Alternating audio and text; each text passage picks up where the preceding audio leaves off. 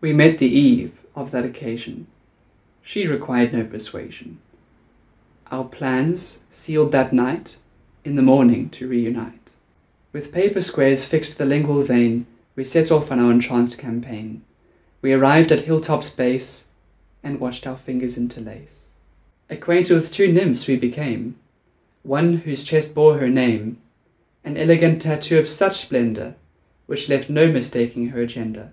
It followed the curves under her breast, which I had now thoroughly assessed, yet despite such hypnotizing features, we said goodbye to those creatures. With only my sublime attendant, we found a tree so resplendent. Claiming it for our lovely pair, we surveyed this Goan funfair. Yet, so overwhelming was her beauty, I could no longer remember my duty, struggling against this imprint of mind which I had unwittingly designed, until the dawn of a conclusion which parted the clouds of confusion. So, from the revelry we departed towards the mountain yet uncharted.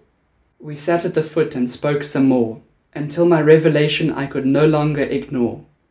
The only solution was to climb, here the place, and now the time.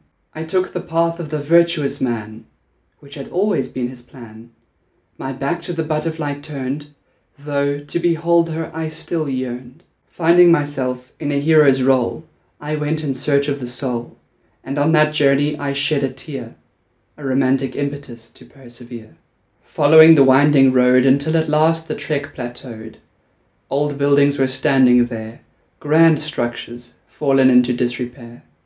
I scaled the tallest one's wall, and stood at the edge of a great fall, with Surya reclining over the sea, and the Mecca of psytrance beneath me. I opened my mouth and issued a roar. I opened my arms like an eagle to soar. I carried on in such a fashion, until I was lurched out of my passion, by a stranger's distant voice quite polite. He called, "Are you all right?" I sent the affirmative along the wind, contemplated the situation, and grinned. Now, having completed my quest, I went back to find her at God's behest.